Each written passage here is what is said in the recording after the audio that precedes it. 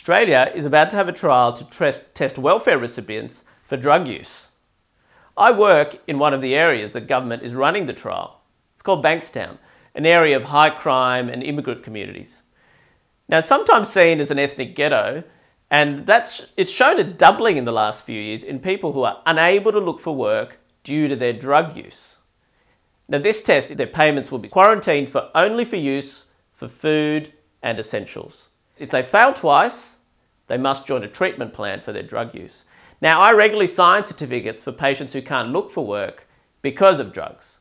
Now, some of my team members, they go to homes delivering noodle packets because the clients have already spent their social security payments on amphetamines and cigarettes. They got nothing left over for food. So this plan sounds like it might be useful, right? Well, no, or certainly not when it comes to many of my medical colleagues.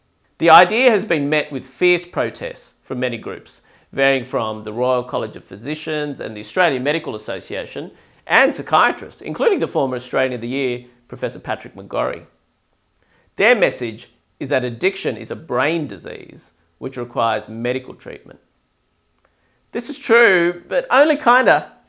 Chairman Mao probably saved more heroin addicts than anyone in history by threatening to kill them.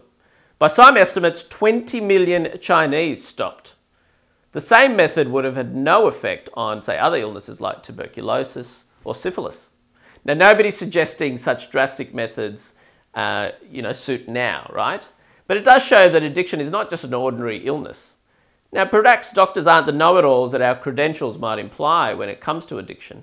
Now, Canadian neuroscientist and a former heroin addict, Professor Mark Lewis, writes, addiction is best seen as a result of learning pathways being hijacked. It's more of a bad habit than disease. Lewis writes that addiction can only be beaten by the alignment of desire with personally derived, future-oriented goals, something he reckons the medical model is just not equipped to do.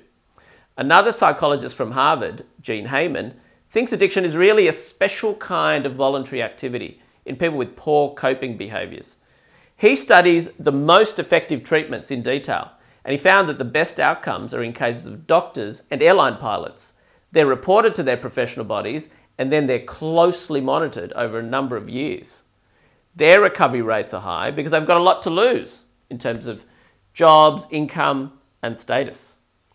Now, throughout the criminal justice system, offenders whose minor crimes overlap with personal drug use rarely go to jail, but are instead referred to strict treatment plans.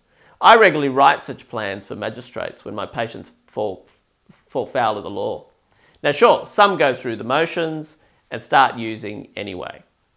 But for many, the mandated system and prospect of punishment provides a strong incentive to engage in treatment.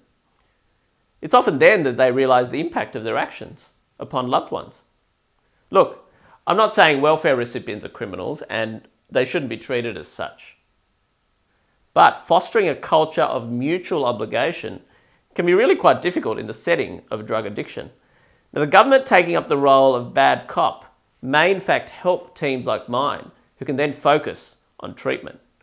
Many of my patients have intractable problems and are in the severe range of mental illness. The government program will not affect their treatment trajectory. But there's another group that in addiction speak are categorised as being in a state of pre-contemplation.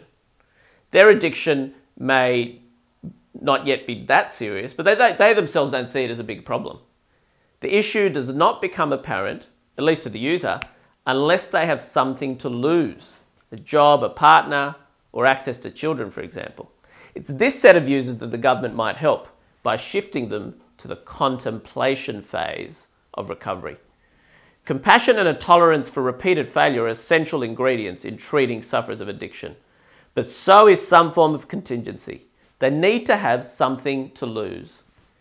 The public are showing great support for the trials against the protests of many medical groups. I think it's another issue that's pitting overeducated elites tied to an establishment way of thinking with ordinary people who are relying on lived experience of addicts they know.